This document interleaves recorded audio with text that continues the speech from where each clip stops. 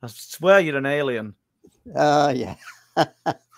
Yeah, bit of an in-joke there. Right, welcome everybody to tonight's live stream on the Truth Proof YouTube channel. Welcome, Paul. Yeah, thanks a lot, Les. And Sunday, and we've got a day off as well tomorrow. So how good is that? Yeah. And I hope everybody's well. And happy Easter to everybody out there. Not having too much chocolate and beer. I hope I'm having none today. I'm just having a cup of tea. And thanks, and thanks, Alison, for doing the moderating tonight. Thank you. Yeah, that's great. So it's been a busy week. I've been gathering not lots, so that's a bit of at the top, but I've been quite a few reports that I've been putting together, and I've spent a lot of time early mornings with little dog. Got him a GoPro. So interesting. Yeah, we've had a bit of a going on. I got him a little harness thing. I don't know whether they're designed for little dogs. It's to him that GoPro is probably like one of them donkeys that's got like packs of bricks either side of it.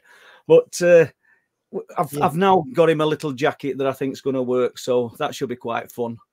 So yeah, and let's have a look then. We're going to thank everybody for coming on tonight's stream, and looks like there's quite a few in, Paul. I don't know if you want to give any name checks out. Well, as usual, I can just see a few names, but Steve Tees, I see Lee's in, Rivington Pike it is, Matthew, Barbara, G-Dog, Sober Carper, Rebecca King, hi Rebecca, Carl, Sevold, and we got Carl Dan in, but I can't see his name, but I did see him earlier. I know Linny's in, and Mrs. Linny, and Patrick Daniel. Still got to speak to you, Patrick, next couple of days if you've got time.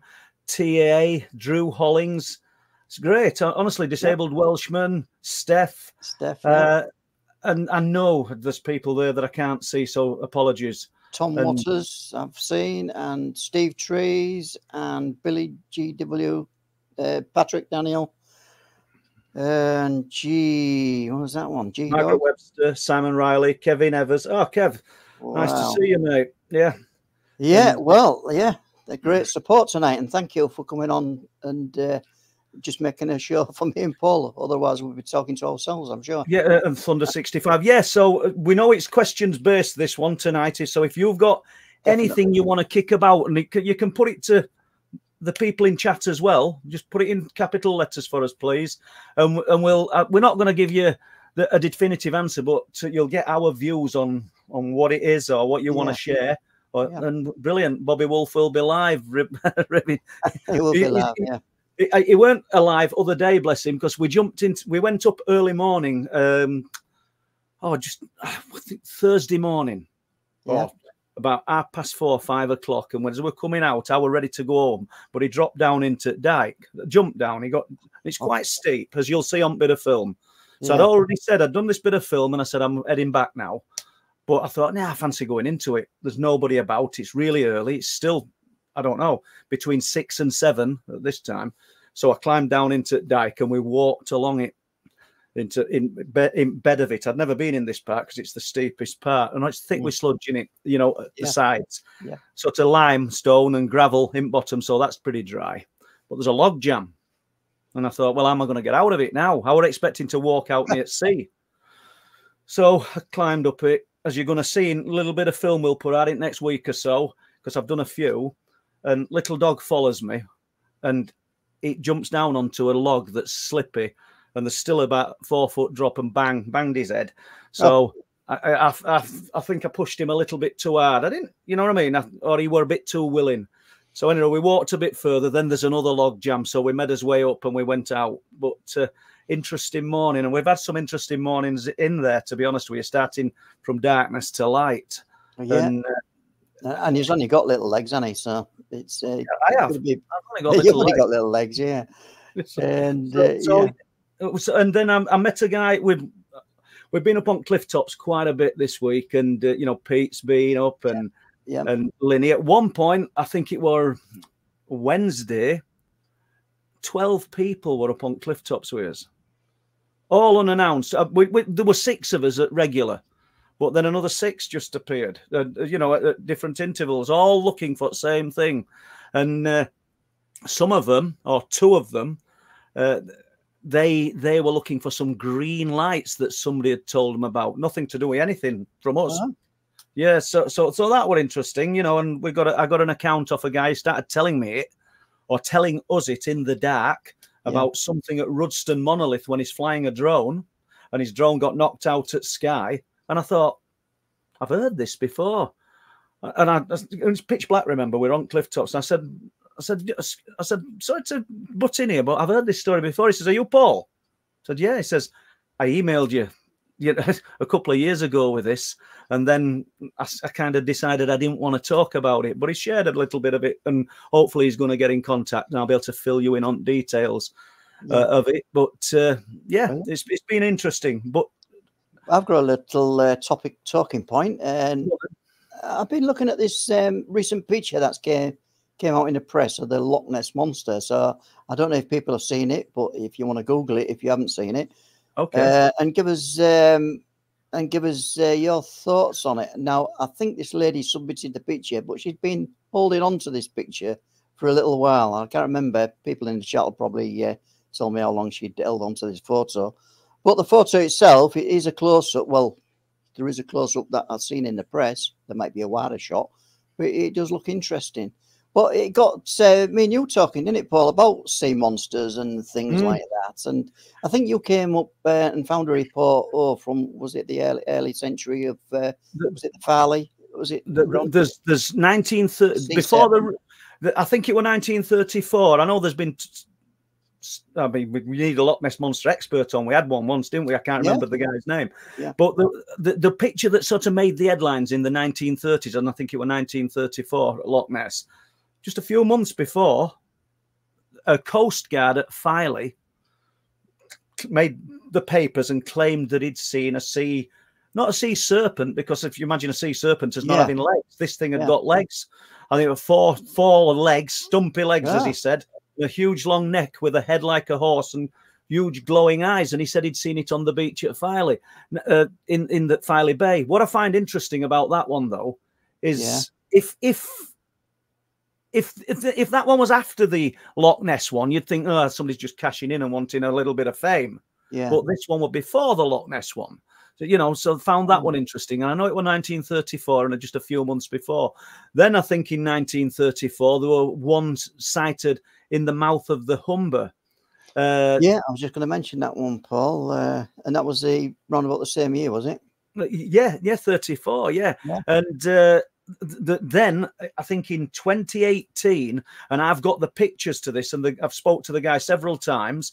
There's a guy at Far Grange in between Skirlington. I know realize people won't know it, but in between Hornsea and Bridlington, there's a caravan park called Far Grange. All caravans on sea, edge at sea, and this guy sat there with his grandkids on the beach. There's another couple again him. And this thing comes up out at sea, and he took pictures of it.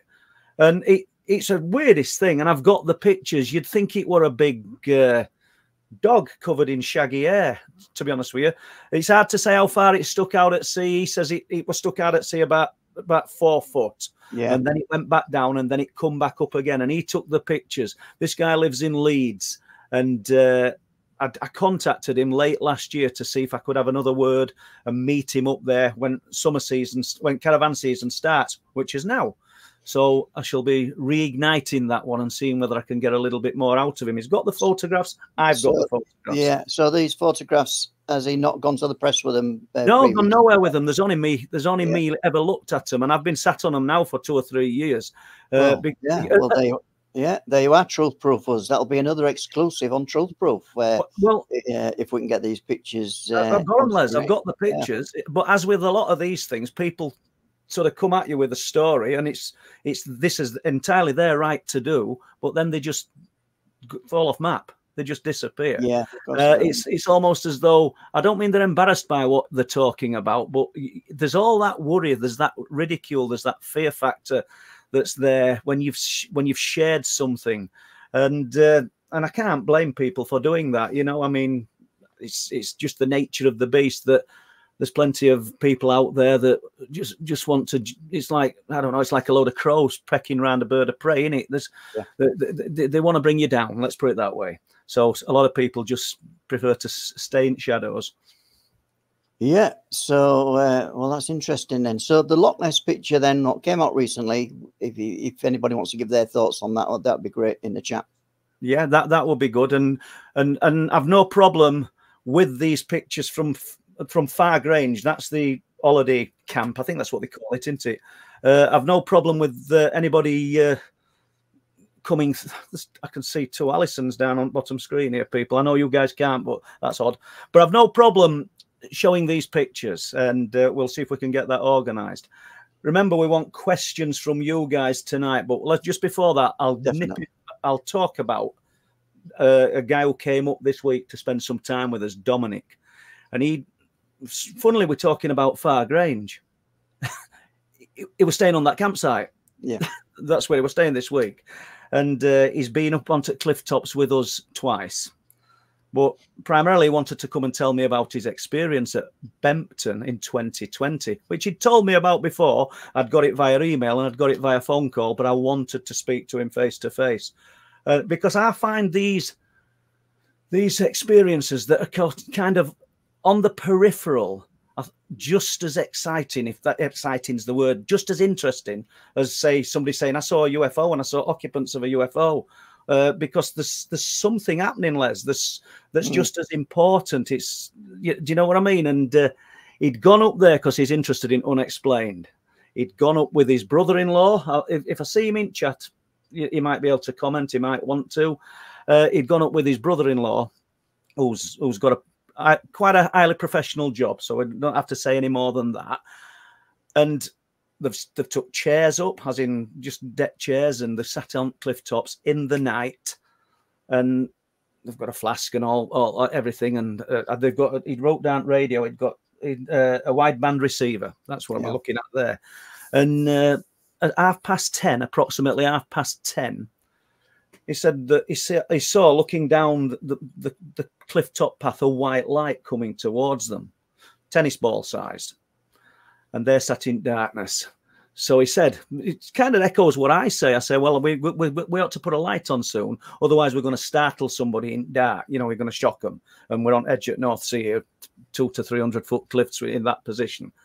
So he said, I stepped out from the stand where we were and I went onto the path. And I think I'm about 50 yards away from this light. And I put my light on and it went off.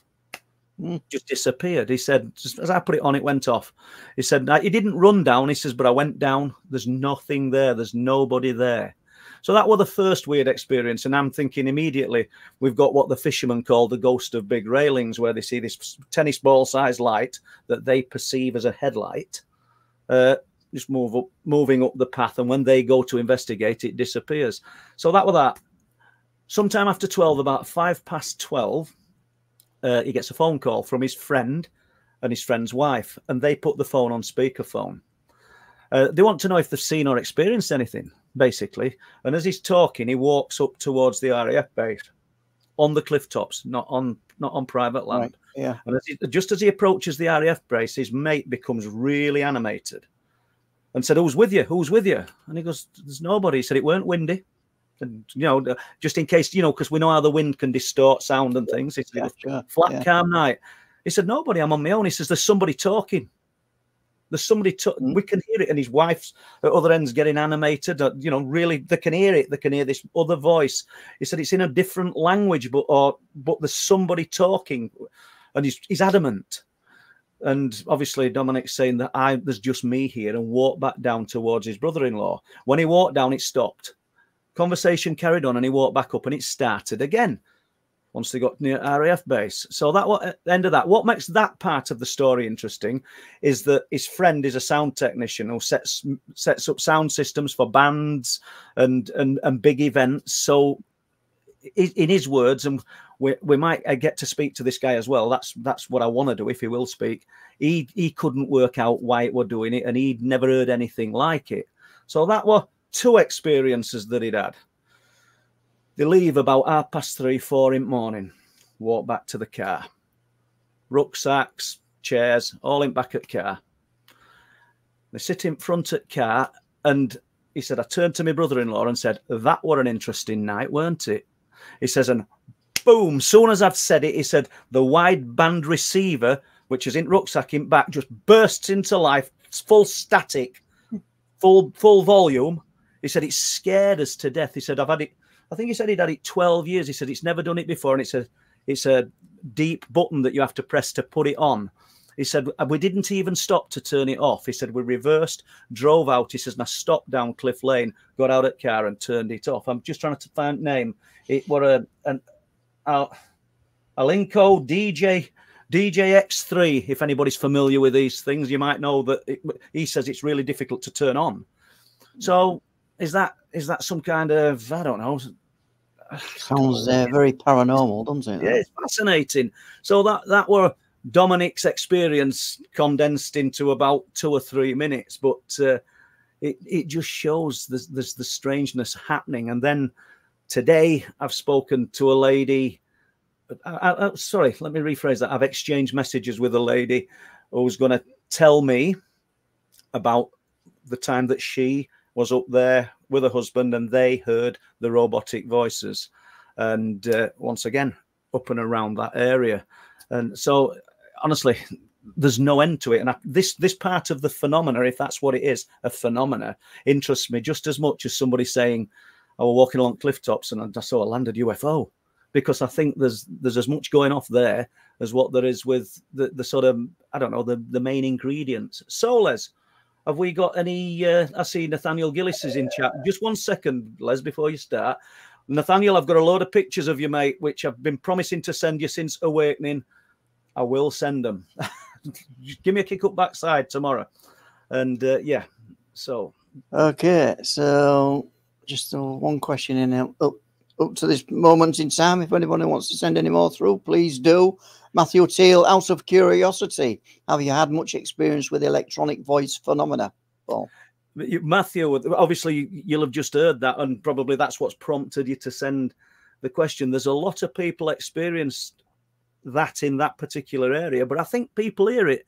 And I once said in other areas where strange things occur, in lots of other instances. And I've heard it. I've heard it up on, as I've said before, on the fields when I was looking into animal fatalities, and I've heard it in the woods at the side of Danes Dyke. It's a similar area. And once when I was, I don't know, I'd have only been about 20, 21, and I was with Mary, my wife, and I've told this story before. I don't know whether electronic voice phenomena or whatever, but we were in my mum's house and sat in front of an old gas fire, or maybe a new gas fire at that time. It'd be old now. And mum and dad decided they're going for a few beers, 9:30 past. And we'll not get too crude about things, but when they'd gone, I said, are we going upstairs? And a voice, we sat like that in front of this fire, and a voice between us both, not inside, not mind speak, it audibly heard just say, why? And I mean, she's never forgot it. I haven't. And it was chilling. Just one word, why?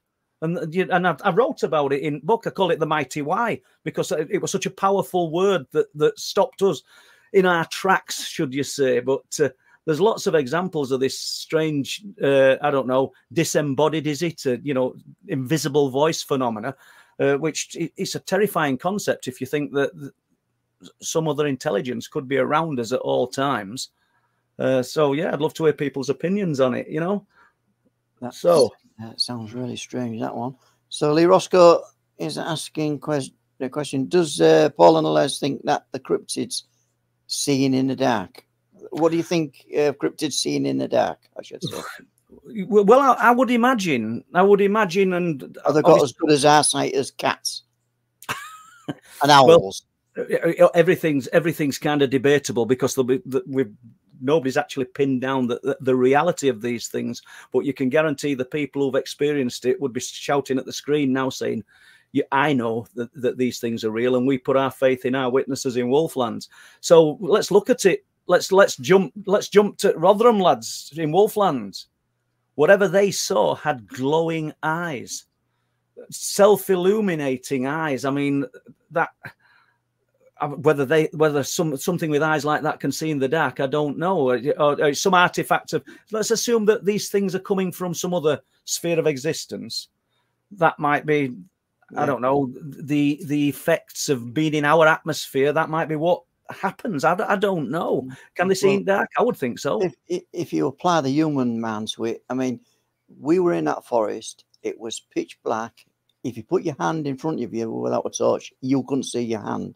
No. So if you assume that this creature, what approached these three lads in the woods, actually walked down that path, how far do you think you get without actually treading into the water without a torch? So going on just on that premise, they've got to be able to see in the dark. I would think so. Yeah. I mean, it's a terrifying concept, and there's branches and there's all sorts of sharp boughs stuck out everywhere. You wouldn't have eyes for long if you wondered about it. Yeah, trip hazards, isn't they? Tree trunks and everything. Yeah, but you see, we wouldn't be discussing it in kind of paranormal, unexplained terms if these things weren't different to everything else that we encounter.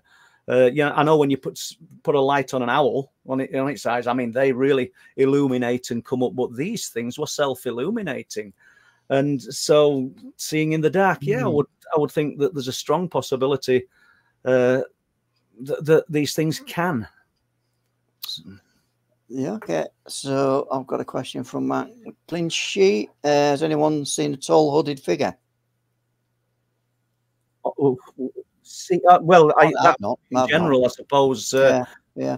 There's one from, and Mark told me about this. Mark, who came into a joint chat with us one night on here, Mark Sturdy, and he'll probably be sat watching this, but he told me he used to work at Sarah Lee's, which is the cake factory that used to be in Bridlington at Carnaby. And there was one of his workmates suddenly started going the other way around. So let's assume his journey from West Hill to Sarah Lee's on the Carnaby Industrial Estate on a push bike would take him 10 minutes. It would take him 20 minutes going the other way around. He asked him why, and he said, "Well, I'm never cycling that way again ever." He says, "Early morning." He said, "Well, why?" He said, "Because I'm going along the road to Carnaby, the top road out of Bridlington, and it was near Bessingby Hall. If anybody will mindful enough to Google these locations," he says, "and a hooded figure just kind of ghosted across in front of my bike while I'm sort of cycling, and that put him off going there. It frightened him to death." So that might not fit in with what you're saying, Mark. I mean, there's the hooded figure that crossed the road with the small, what the witness thought were children at Fraysthorpe, and I think it were only about 2 years ago, and so it's at Sidert Road, and within an instant it crossed him from between two cars and had gone. Jessica, who does moderating for us, my daughter, she was in a farmhouse, and I've told people this one before, at Rudston, in bed, laid in bed, woke up in the night, wooden chest at the bottom of the bed. She said there's two small hooded figures and a tall one. And she said there was a glass jar, conical shaped jar with green liquid in it, which she said were glowing. And they were pouring either something out of it or into it. I can't remember, but as she's watching this and trying to wake her then boyfriend up, and he didn't wake up. She said one of the little figures looked at her, but she couldn't see her face, closed her eyes, hoping that everything would be gone. And when she looked again, it's at side at bed, and that was all she remembers. So the tall hooded figures, I mean, I don't know. I can't say that I've ever seen one. Not about anyone else. So do we have, right. Steve Lewis, any more info, sightings from Hummonby? Hummonby guys, we might be in luck, Steve. We might be in luck. A few weeks ago, last week.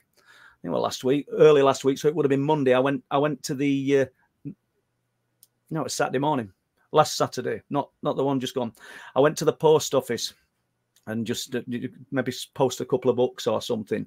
And who did I meet but one of the witnesses just going into the post office to exchange some.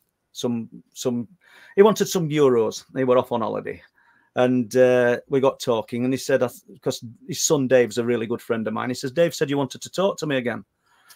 And I said, "Yeah, I do." I said, "I actually want to to actually film you sat down telling us about this. He says, wait till I come back off holiday, we'll do it. So so we might get a little bit more info. We might get this more of the same, but as everybody knows who has ever heard me talk about it, I believe it's probably the UK's most incredible UFO sighting, not just because I've heard about it. It's got all the ingredients of something really special and multi-phenomena as well. Yeah, and I'll just say at this point, if you're new to the channel, please press the like and, more importantly, the subscribe button, and you'll be informed of when we go live and any videos that come out. Yeah, and that's great, Les. And once again, it's totally free. You're not committed to anything, but it just gives us a bit of support. Thank you. Let's have a look then. We've got a question from Lucy P. When was the most recent sighting you've heard of a black triangle craft? Do you know, Lucy, if we've got 5 minutes, there it is. But this is October 2023, and I literally wrote it up today. And this is from a couple who'd been to the Goth Festival in Whitby. And instead of camping in their usual place, let me just, I'll do this. We're all right, aren't we? Have we got a lot of questions, Les? 3 or 4. This might take 5 minutes. So they camped on a remote part of the North Yorkshire moors after the Goth Festival. They know it was October 2023. They camped on open moorland that surrounded the area, but they didn't intend camping in that place. In fact, they'd taken a wrong turn and they went through the village of Slights and on towards Beckhole and Gothland. Interesting Gothland, isn't it? You know, Gothland's very close to the locations where we've filmed a lot of wolflands. Early hours at morning, and they saw a black triangular craft that rose up from the ground, so it were a landed craft. I realise I'm sort of overdoing your answer, Lucy, but it's in front of me, so you know we may as well do it. They told me that it were totally silent and it hovered for a few minutes at an estimated height of about 60 feet. Still haven't got a size off them yet, so I'm not going to say it was big as a football field, and I'm not going to say it was as big as a minibus. I don't know. Then it just shot upwards, and adding that it shot upwards and stopped, and then it shot away at great speed, and it were out of sight. The entire sequence of events, complete silence. They've said here it was difficult to say how big it was because they'd got no reference points. But I will push them on that if I'm being truthful, because if we've got a distance of say 500 feet away, you'll still have a rough idea how big it is. If it's quarter of a mile away, obviously, you know, it gets a little bit more difficult. It had no visible markings, so that tells me it's going to be pretty close. However, the underside had 3 amber lights, you know, obviously one on each corner. Very close to area Filingdales. That's what I find fascinating. So, couple October 2023 witness a triangle lift up from the ground, and it's very close to one of the most sensitive areas in the United Kingdom. Being so near, they questioned whether it could have been military. Reasoning is they felt that it's such an important military base would have picked up the unknown on radar. So it does make you wonder, doesn't it? Yeah. However, they said that nothing else flew over after this sighting, because we've noted on walls, we've noted up on cliff tops. Sometimes if you do have anything significant or you see something significant, 5-10 minutes later, you've got jet activity. So just an interesting one. And Lucy, yeah, thank you. Okay, then I've got a question from Carl Dan. Hi, Paul. When was the last missing person case reported at Bempton Cliffs? Oh,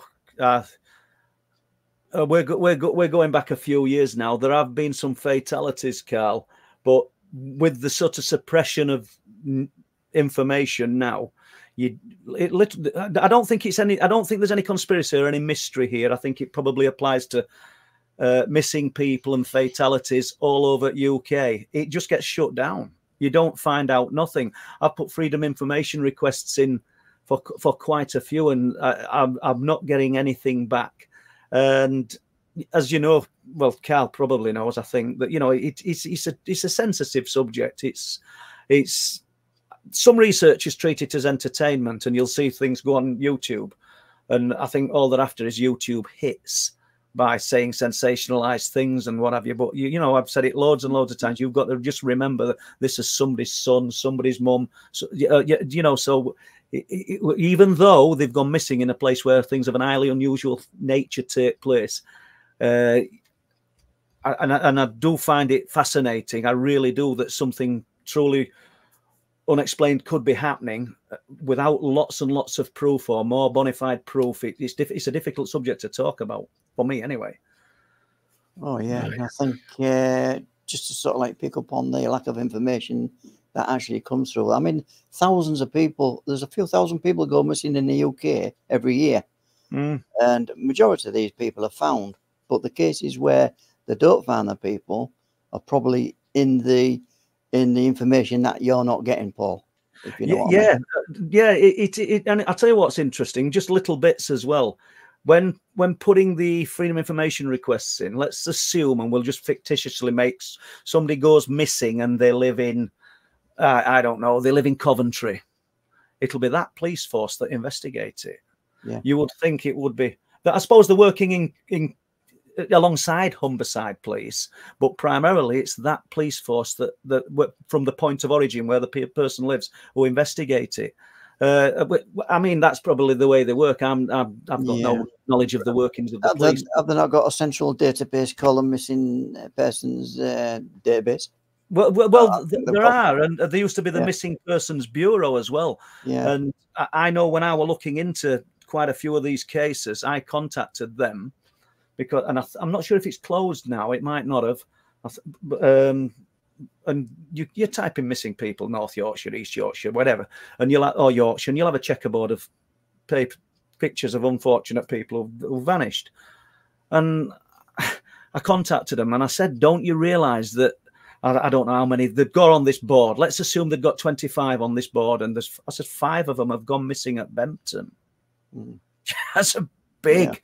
That's it might not sound like a big number, but it is. And the answer I got back, and and I spoke to people on phone as well. Well, we only put where they lived. I said, but we're missing a huge part of a puzzle here, and let's assume that it's just something perfectly explainable in conventional terms. We still need to know, and we still need all ingredients in order to look into something properly. But I thought to myself, I wonder if police forces have actually realised. They must do, because they have all this cross pollination of data. But I don't know. Just okay then. We'll move on. Right then, Billy GW, is the werewolf just feeding off our fear? Yeah, I would think so. And what a thing to say, Billy, the werewolf. And I'm not knocking you for that. I say it. It just seems bizarre every time I say it. But people report seeing these things in far greater numbers since we've started pushing out the fact that there's genuine, 100% honest, decent people who've been unfortunate enough to see these things. But is it feeding off fear? I think so.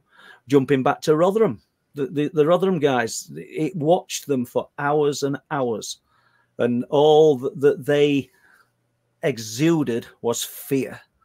So there's a good chance it's feeding off fear. That might be why it were more curious with the gamekeeper, because he doesn't sure feel like a lot of people would, and that might make him more interesting. Do you know what I mean? Because and he told us one of the following nights he went specifically and set up under the trees hoping to see it come out, whereas a lot of people might have just packed their bags up and gone. Almost certainly most people. Yeah, I think so. Okay, so question for me, actually. I think Alex Thompson, Les, do you have any strange experience you could tell us about we might not have heard before? I can't actually, I ain't had any more experiences that I've already told on this channel. And the 2 experiences what I've told on this channel are when I was about 8 years of age, waking up and finding no exit door to the room. and going into a blind panic. Right. So whether that was just a boyhood nightmare that you get, who knows, probably. But the other one was strange, and a lot of people experience this type of phenomena, is being laid in bed and somebody sitting on the edge of the bed, or sitting some part of the bed near your feet, and that bed actually went down, and I saw it and felt it. Now, I have talked about that before, but that's the only two experiences I can really put out there. Well, there you go. I've actually woke up at night and gone for the door, and it's not been there. But it's usually if I've had a few too many beers. It's that large. I've been feeling wall. I can see myself doing it. You know what I mean? But that bed, I just went into cold shiver, you know, and yeah. Well, there's no accounting for it, Les. Yeah. Okay, then. So we'll move on with that one. And I see Steve Stockton's there. Hi, Steve, and Missing Persons Mysteries. Good to see you. Brilliant channel. Anybody? It is a great channel. Yeah. Anybody? So Missing Persons is exactly what it says. And Steve does a sterling job at finding all the information to do with, and a lot of historical going back years and years and years. He does a sterling job. So visit his channel. Well, Steve, obviously you're there. Put a link to the channel, and then people from chat can visit it. But wait till you've finished here before you visit it. No, go on then. So what we got here? Oh, this is the Alex. Yeah, don't desert us now. Yeah. Okay, so Steve Moore. Hi, folks. Has Les a pic of the Nessie he mentioned? I've never seen that. I'm not sure if we can put it up, can we, Les? Is it copyright claim? Yeah, I could probably find. I've got something here actually. Okay, probably somewhere. I have got it. Yeah. I'll put it up in a second. I don't know if you want to just fill in with a chat while I just organise. I didn't want to, really. I thought you were going to put picture up, but well, I had something else lined up, but I've got to now sort something else out. Let's. So yeah, that's right. Reply. So just lob another question up, Les, while you're looking for that. I think I might have it now, Paul.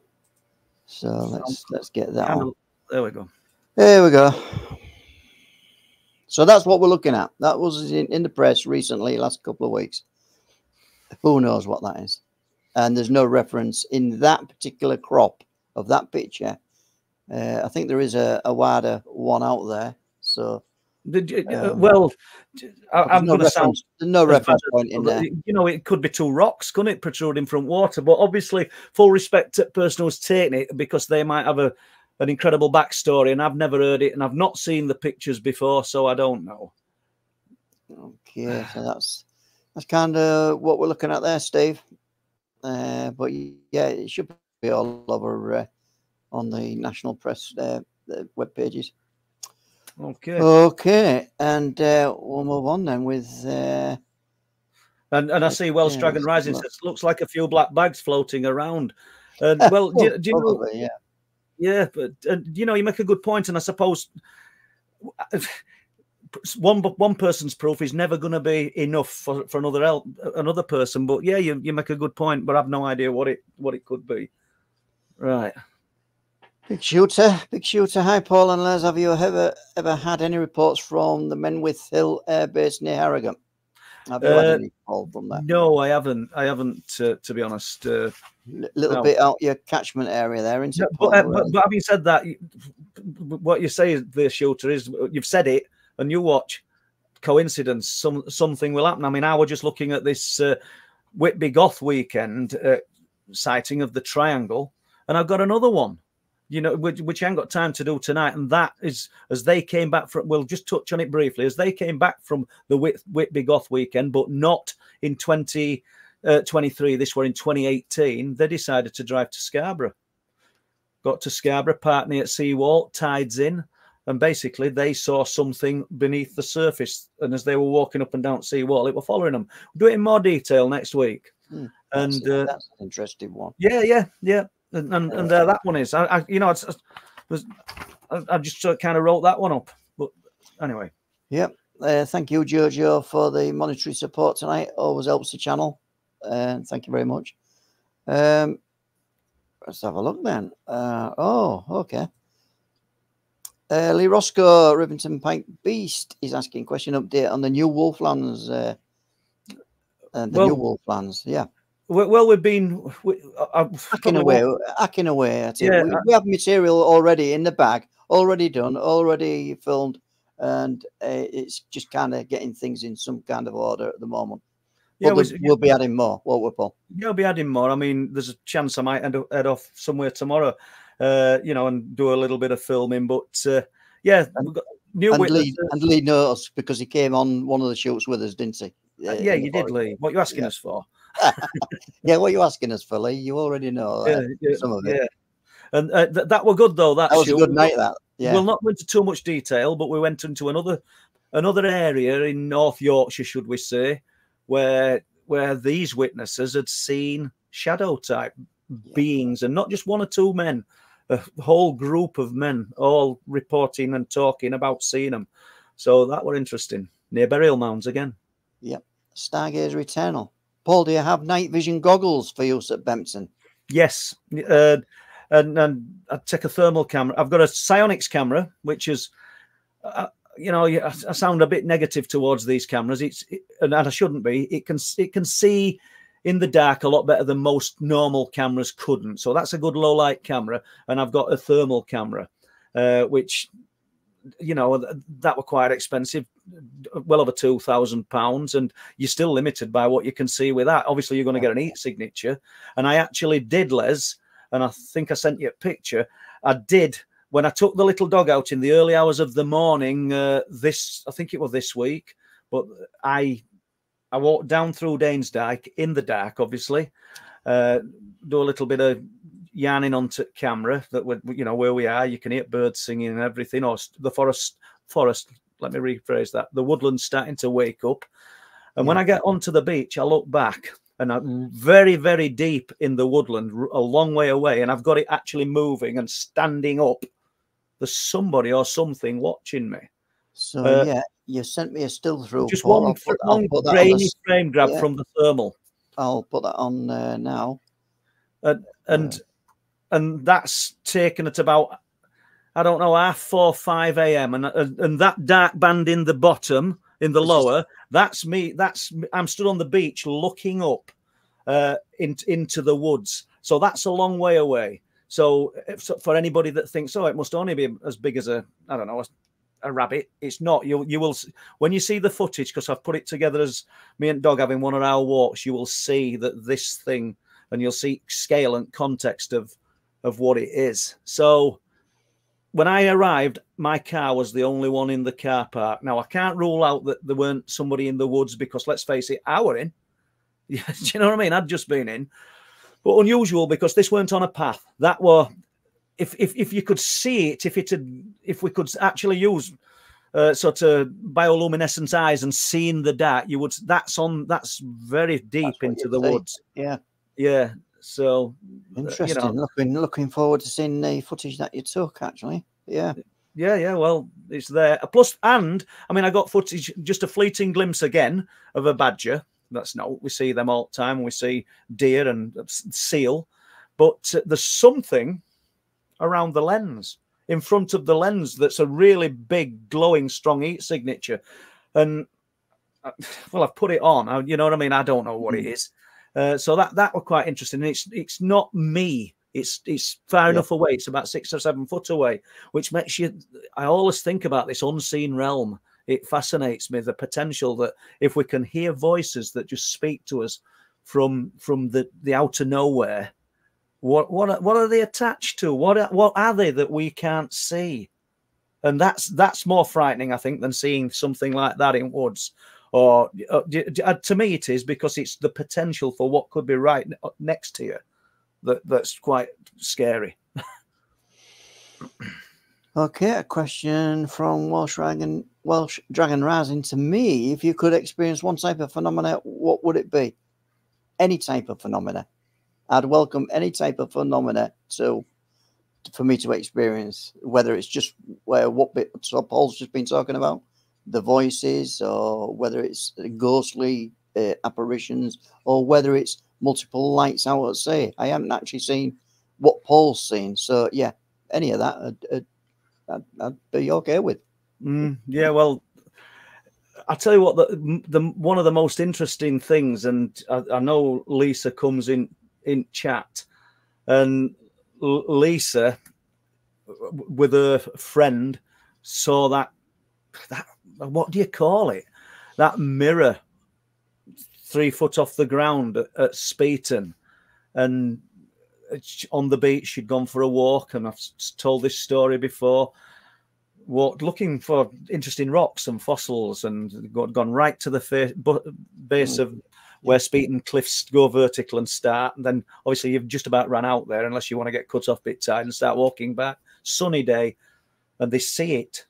Picture a tic tac on its end, oval, like, and it's there, and it's just hung about 3 foot off ground, 3 foot deep, 12 to 18 inch wide.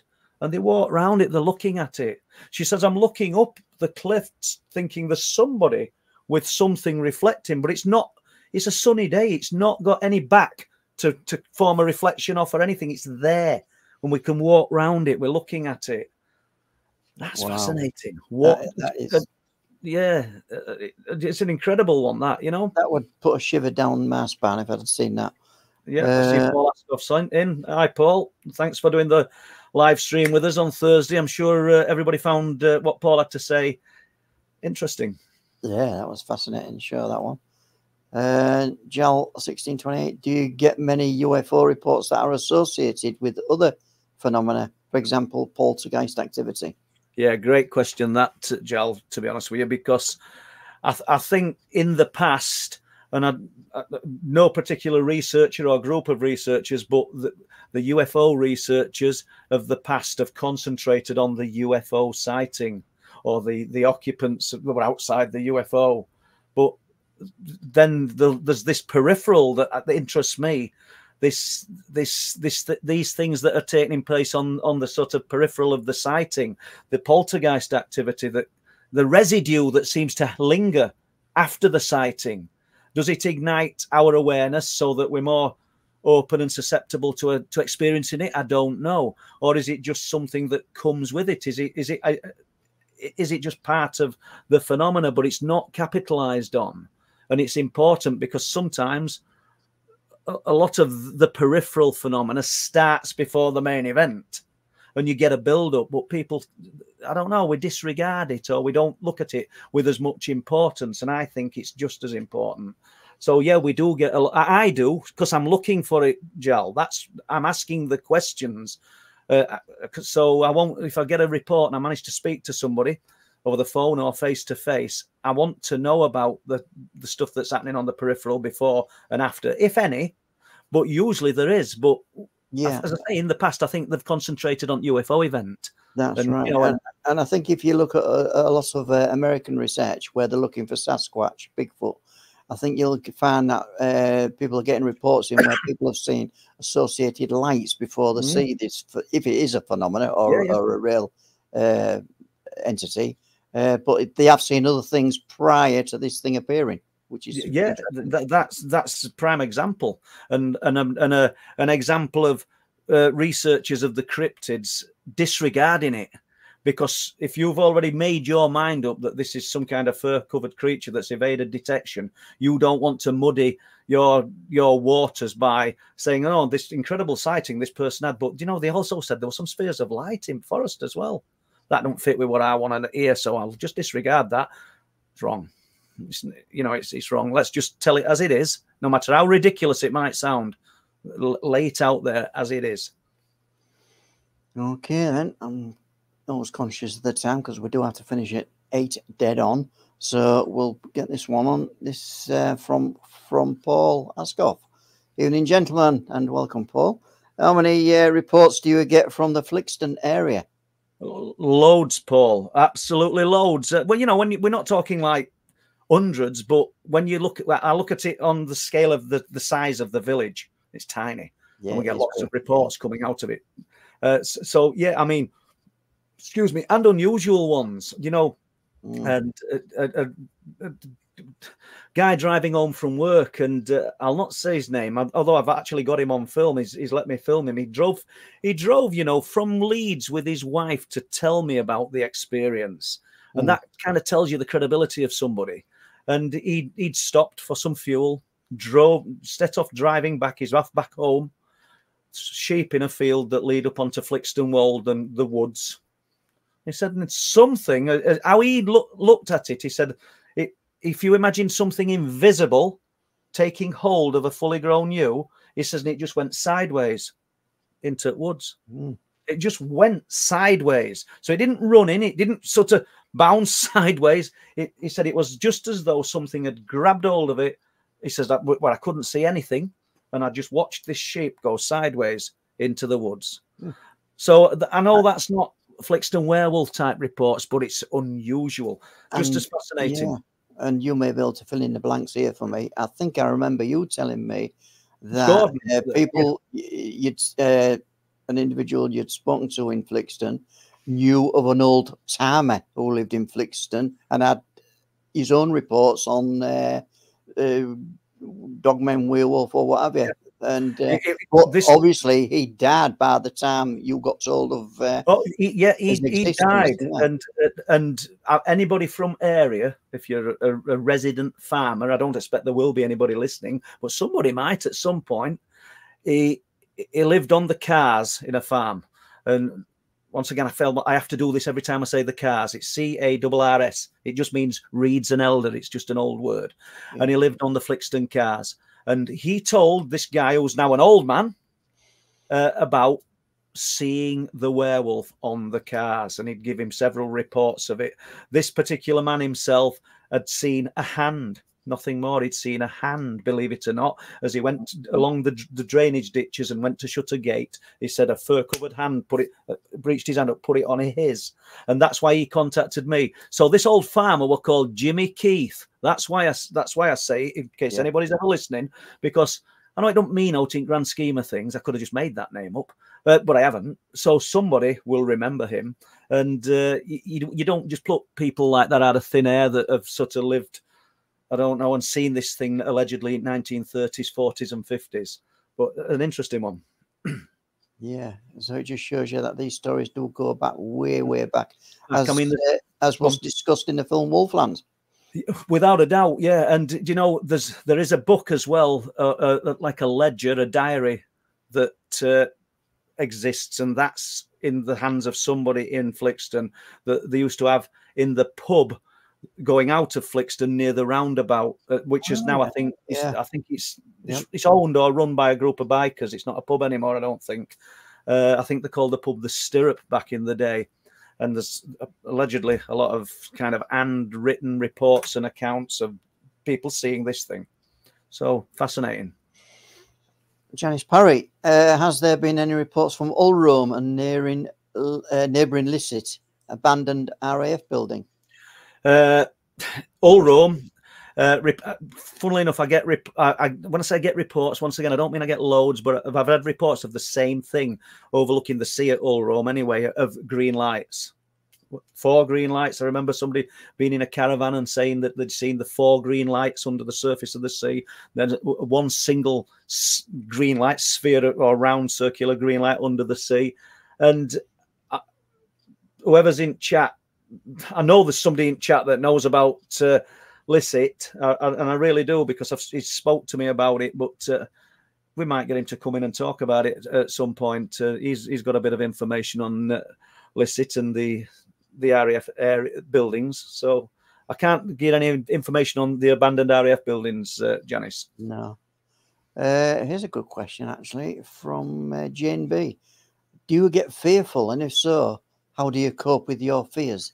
Yeah, definitely.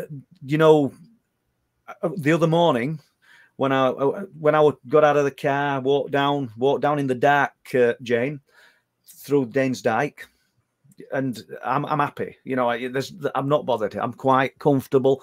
It's absolutely beautiful when it starts to wake up the woodland or the forest. I mean, Les has been in forest with us when we've done Wolflands, so there's no fear. Tell you when you feel a bit unnerved, when you look back and you realise there's somebody in them woods. You know, I mean, they could have been looking. I'm not supposed to have had a thermal camera, and it might not have been a man. I don't know what it was, but there's somebody there, and they're deep in woods. And from where I gauge it, they're actually halfway up the bank, and it's thick with sludge at this time of year, slippy as well. It's a strange one. So do I get fearful? Yeah. Do I go onto the cliff tops on my own in dark? Not as much as I used to do. There's a group of us go. Have I felt fearful up there? Well, no, Steve Ashbridge, probably about 5 years ago, for some reason, just before midnight or just after, I can't remember exact time, again, Danesdyke, something just filled me with fear. And I said, we've got to go. Steve couldn't feel it. Don't know where it come from, because we don't run around screaming or shouting. Very rarely are we putting torches on. It's not some kind of, I don't know, most haunted ghost hunt. When we go there, we're quite quiet, and you know, you take it seriously. But yeah, I do get fearful. Okay, and a question from JJJJ. Have you considered trail cameras for hotspots? Yeah, we've put trail cameras in little bits of woodland where we know things have been happening. There's been a few sightings and reports of strange things in the tunnel that goes under the road between both sides of Danesdyke. And people have seen me walk through it a few times. And well, you have to bend over to walk through it. It's only about 4 foot, and I'm 4'1". But no, I was saying you bend over. But I've put trail cams at the entrance of it, the back of it, and then come back next morning to retrieve them. And so far, no luck. But yeah, we try anything. I mean, well, that's it, isn't it? I wonder how much success in general people have with trail cams and capturing stuff, Paul. That's always intrigued me, because there's, you know, obviously lots and lots of people use them who do these. An interesting one where I saw Les Stroud, Survivor Man, and he'd set some food up in the tree in a trail cam, and the food disappears, and you don't see what's taking it. And that might be worth looking for. So you must have obviously missing frames, missing. Recording time, haven't you? He can't work it out, and that is interesting. You just get the glimpse of what looks like the back of something, but fascinating. And look at the time, Les. It's 1956, and we're not going deliberately, people. Les does have to be somewhere, and yes, that's why we have to leave. Otherwise, we might have run on a little bit, but we're all okay. So no more questions, Paul. And question for Paul: have you seen any drawings of the cryptids that witnesses have done?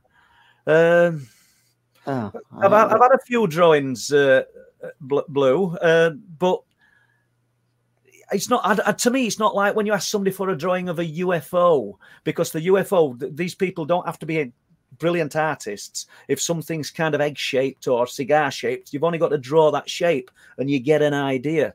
But it's a difficult one if you're asking somebody to do some kind of detailed sketch of something like that. I think they'd probably be better off, or I would probably be better off as a researcher, as somebody questioning these people. I mean, you make a good point there, having a book of different examples, even if they're only black silhouettes, and said, what it shaped like that, what it like that. So you make a good point. There's a starting point to guide people. Yeah. No, that's brilliant. So on that note, then, it's just a bit of self-promotion here, Paul. Have you got a website? We have, yes. It's truthproof.uk, and Don Lodge puts UFO reports on and things, and I'll have to get some of these to him. If he's watching this, he'll be asking me why I haven't.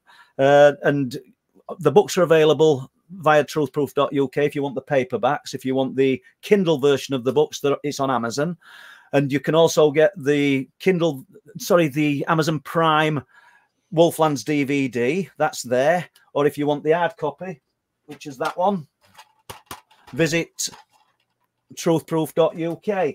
And I'm pretty good when it comes to sending these things out. And if I got an order tomorrow morning, tonight, don't have to order one, by the way, but it'll be in the post tomorrow morning. And I'm same with books. And that's how we've got to be. And on that note, I'm going to say thank you, Les. Thank you, Alison. And good night. Yeah. And it's good night from all of us. And as you say, thanks, Alison, for sending those questions through. Great chat tonight, and great support. And we really, really welcome it, don't we, Paul? We do, yeah. Thank you. Okay, then. On that note, then, we'll see you all on Thursday. Bye.